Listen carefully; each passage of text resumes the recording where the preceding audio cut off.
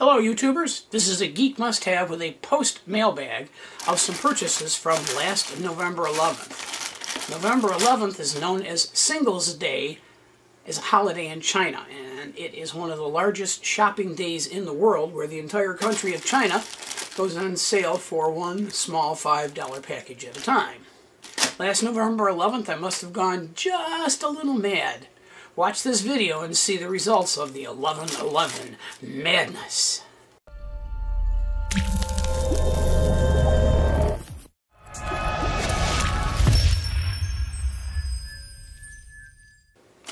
One of the type of projects is related to my grandson's love of cars, trucks, and just basically anything that moves. So I said to myself, Self, you need some motors, gears, axles, and such to make all that stuff move. So, without a defined project or a proper list of items, I went off into the November 11th fog and pressed the buy button. I pressed it a lot. Unlike other typical Postbag videos, where you get to watch me open up packages, which are almost always mislabeled and have unknown contents, this video shows the items after they have been opened, removed from the packages, and prepped ready for inventory.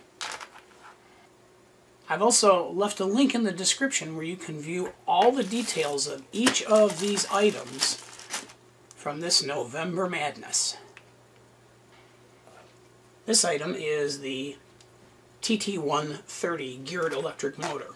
It has an axle on either side, so you can take these 66mm wheels and push them onto the axle from either side to make the kit. And this runs on anywhere from 3 to 6 volts, possibly even up to 9 volts. Here I've hooked up the TT130 to power supply. I have it dialed in at about 2.8 volts, and it's using about 81 milliamps of power.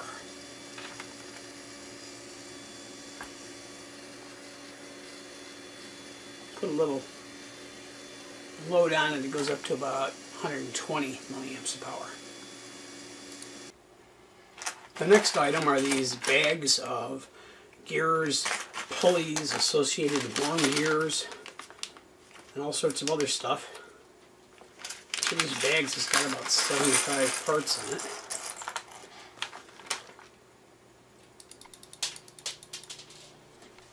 And it already started to fall to the floor. So these gears, there's little pulleys. Gears of all sizes, some rubber bands, more gears, little axle dinghies, regular gears that would fit on a motor. Just a hodgepodge of gears and spacers. The next item are these gray plastic hub wheels with solid foam tires on them, and these are 55 millimeters in diameter. I think the center hole is probably about 3 millimeters.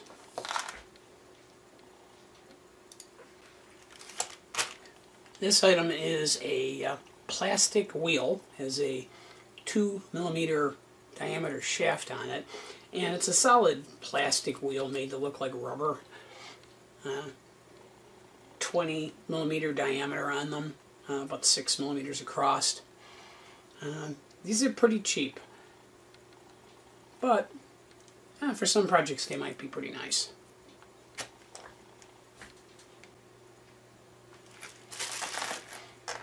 The next item is another set of plastic rims with rubber tires, only these are pretty industrial. It has a 3 millimeter shaft. Tires are actually made out of rubber. Pretty industrial little ones.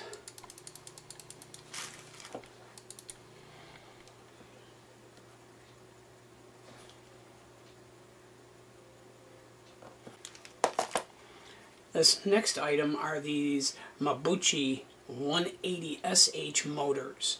They're run anywhere from 2.5 volts down to, or up to about 3.5 volts. Relatively high speed, 7,700 RPM to 8,100 RPM, depending on how many volts you push through it. And they're roughly about 32 millimeters across. They have flat sides on them, which means that they're fairly easy to mount. And they also have little screw holes in the front to mount them from the front if you want. This is the Mabuchi 180 SH motor. I'm running it at almost 2 volts, and it's drawing 120 milliamps. Turn it up just a little bit. It says max is 3 volts, so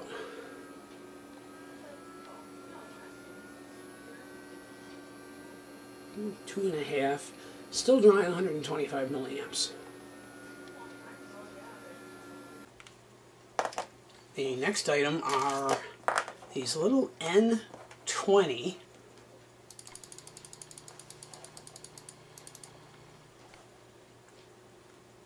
DC motors, and they run on anywhere from 1.5 volts all the way up to about 4 volts. And depending on the voltage, you can go anywhere from 16,000 RPM all the way up to 39,500 RPM. I like them. They have little flat sides on them, and like most motors, they have little holes in the front to help you mount them. The little tiny shaft on it is only 1 millimeter in size. A lot of propellers are that size. This is the little N20 motor. I'm running it at about 2 volts, and it's drawing about 137 milliamperes. However, this has 0 torque whatsoever. It's very easy to push this beyond 300 milliamps by just touching on the shaft. This should go up to about 3-4 volts, so push it just a little bit. There's 3 volts right about there. The next item goes along with this N20 motor, and these are little mounts. So they're made out of plastic. They basically go over the motor and allow you to screw it down to a surface pretty securely. So the little N20 motor mounts made out of ABS plastic.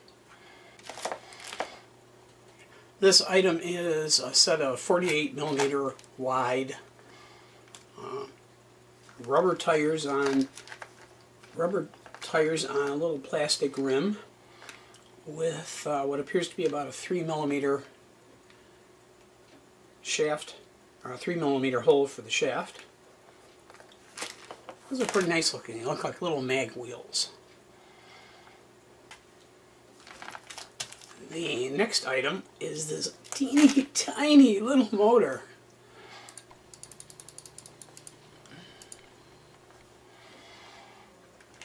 It's 14 millimeters long. It's about 6 millimeters in diameter, and it's a round motor, and it doesn't have any holes in the front to mount it or anything. So it's a nice. It does have the wires on it, because I would hate to have to solder the wires onto a little motor that's that small. Runs on 3 to 4 volts at about 55,000 RPMs. Here I've hooked it up to my Dr. Meter power supply. I got it dialed up to 3.7 volts. That thing really is humming. And it's warm. Yeah, back it down a little bit. It's about 2.5 volts. That little puppy's really spinning. This item is the R140 motor. It runs on 3 volts.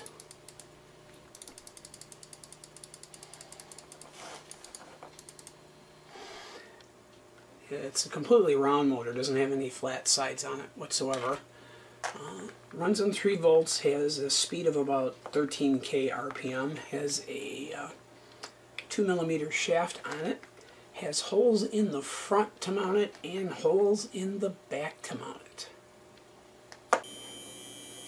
This is the R140 motor, running it at about 2.5 volts right now.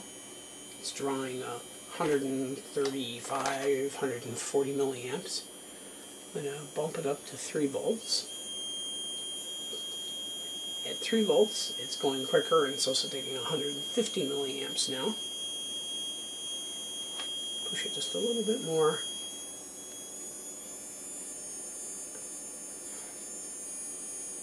Yeah, it's 3.2 volts. It's drawing 155 milliamps, and it's quieted down.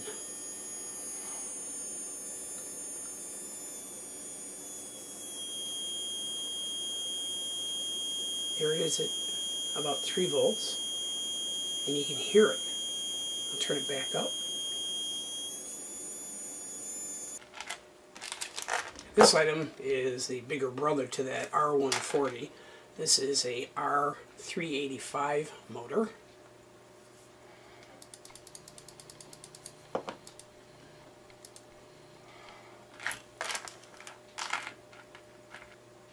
Runs on 6 to 12 volts and goes anywhere from 3,000 RPM to 6,500 RPM.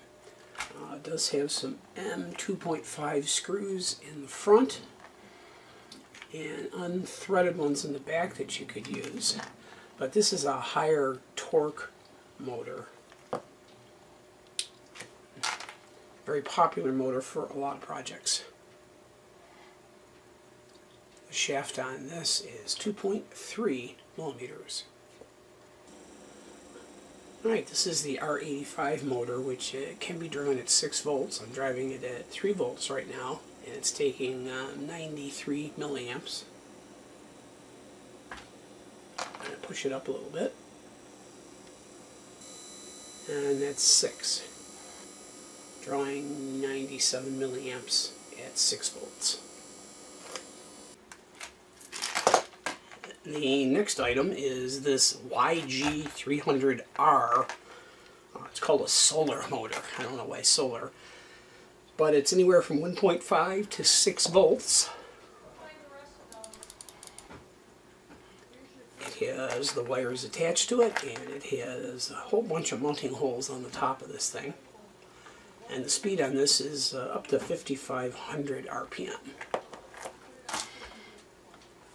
This is the YG300R solar motor, as they call it. Fairly thin motor.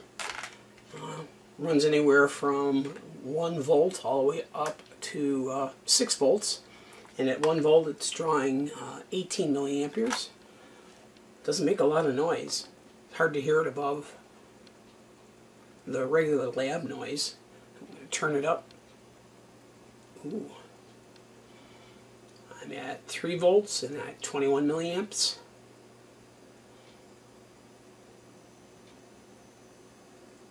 Four volts, 26 milliamps. And at 6 volts, I got 31 milliamps. Very little vibration. It's surprising. This thing is spinning at 5,500 RPM. And it's almost impossible to tell it's running. This item is another set of 130 motors. They have flat sides on them.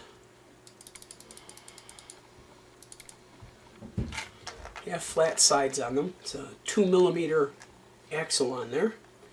Doesn't have any mounting holes on the front or the back. So these must be destined to snap into something. They run on anywhere from 3 to 6 volts and can go anywhere from 17,000 to 18,000 RPM. This is the 130 small DC motor. Runs anywhere from 3 to 5 volts. And the speed on it is anywhere from 17 to 18,000. And This one's a Hummer. You can hear it. I'm running it at 2 volts right now, and it's 325 milliamps. So there's a big draw on this motor. I'm going to crank it up to... Well, you can hear the noise when I crank up the voltage. And it's now up to 400 milliamps. And I'm at 4 volts. Move it up to 5.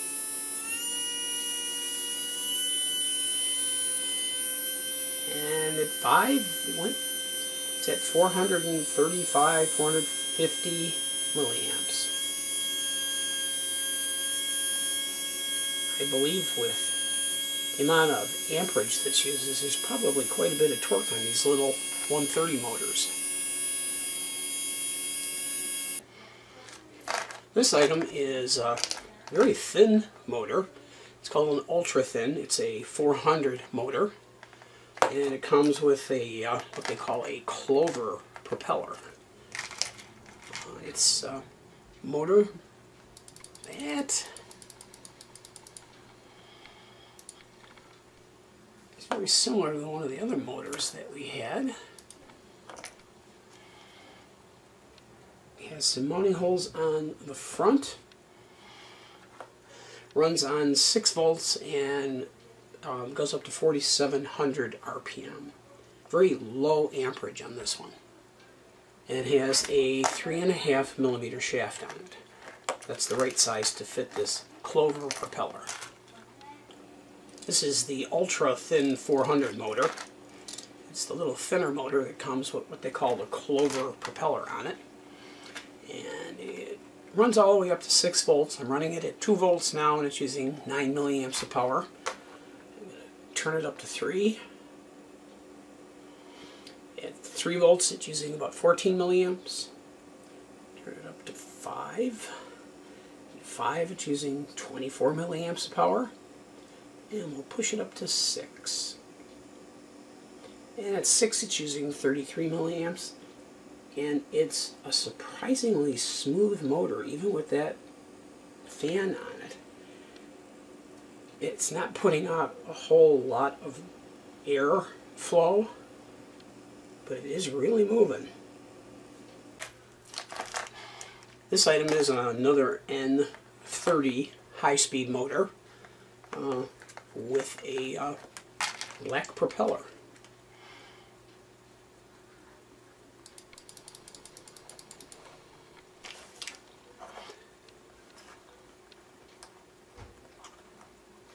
The propeller fits on the shaft, which has a 1 millimeter shaft on it.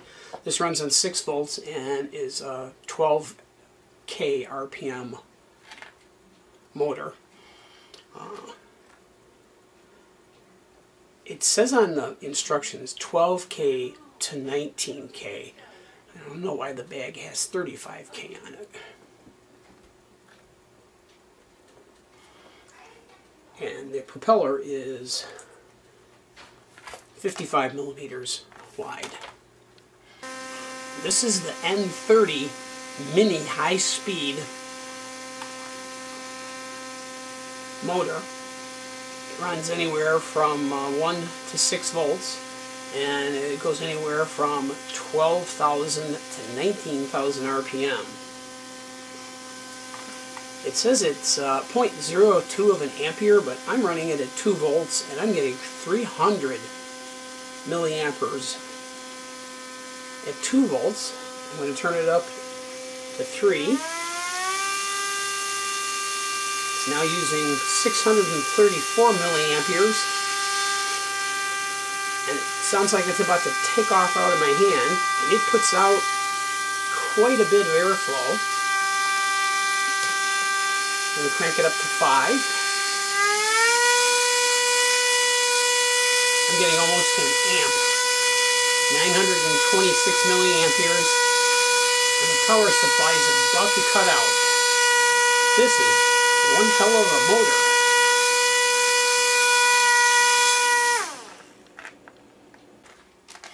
This item is another one of those coreless little tiny motors. Well, they have the wires on them already, with a little tiny blue propeller.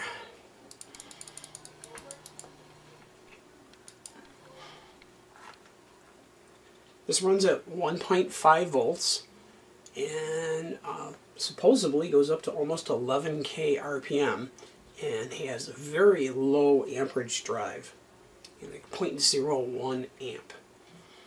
Probably has no torque whatsoever, but it's like a little airplane motor. This is the little tiny coreless motor with the blue propeller on it. It runs at 1.5 volts and at 10,000 or 11,000 RPM. And I'm driving it at 1.5 volts and it's drawing about 100 milliamps of power. I'm going to turn it up just a little bit more.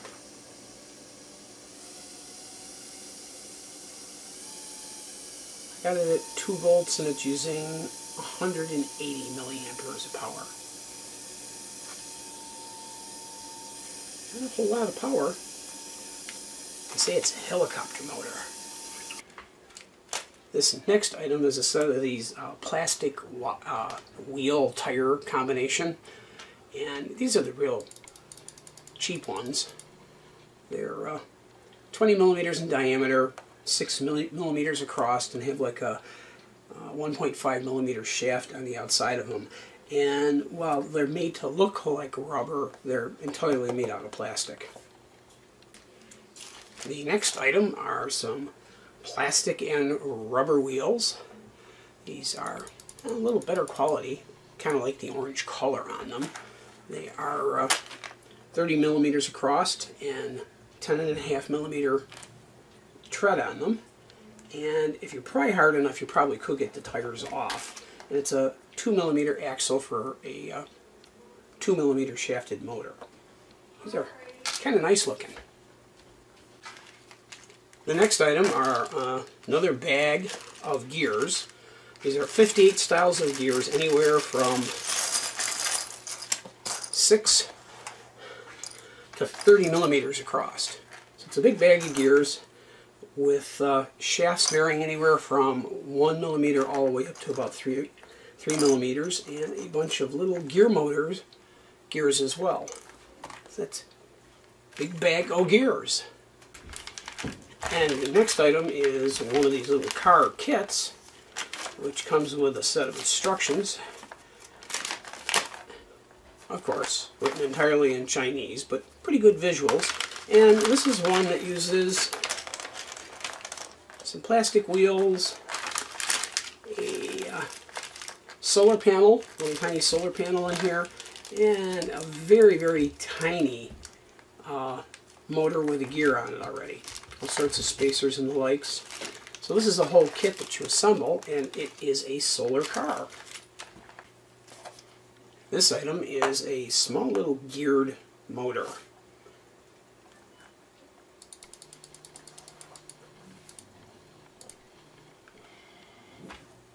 It's an N20 motor, N20 size motor, with a about a